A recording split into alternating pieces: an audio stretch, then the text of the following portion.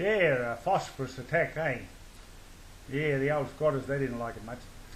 50 years ago, the wild pigs were there in thousands. Aussie squatters used to bait them, sap them with phosphorus to louses. Yeah, they were poisoning the old wild pigs. A lethal dose was 50 milligram, stopped dead without his trousers.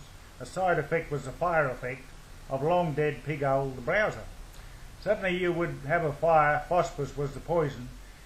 Dead eagle, hawks and foxes too, dingoes killed by poison. Yeah, this phosphorus was deadly. Rabbit was killed with strychnine with sweet plum jam a treat, because the master hated rabbit, because drought left no grass to eat. Drought causes paranoia when it's dying all around you, and the dingoes are a howling, and the foxes eating fowls are.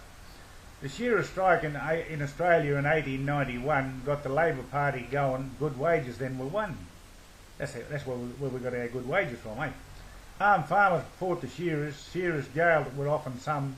Old Shearer wanted payback upon the squatter Master Jack, so phosphorus and water by the Shearer an attack. Months after the deed, the water dried and the fire flew up the building. Another shearing shed burns, fire so bewildering. A phosphorus attack. This is what the persecuted shearers were doing to the farmers as payback.